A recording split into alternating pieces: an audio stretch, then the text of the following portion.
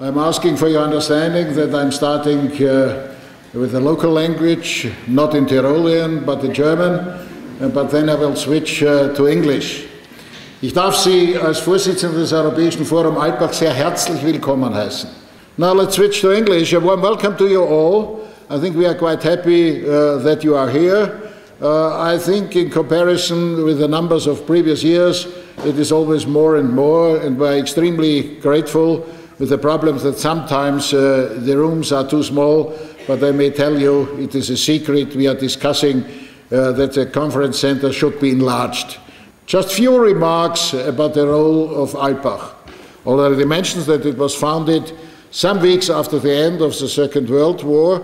I think it was mirroring always what's going on here in Europe. In the beginning, nobody had the idea about Brussels institutions and so on and so on. But the need of common values, of common views, of exchange of this common responsibility.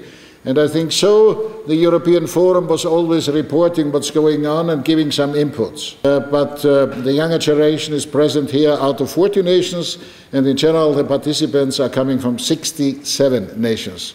We have the experience through the years and years and years that this kind of networking, of this being together, created a lot of extremely good results. I think we decided quite more than a year to choose the theme, but what has happened, and I'm not happy about, is justifying that we have chosen the theme, because we have a lot of problems concerning justice.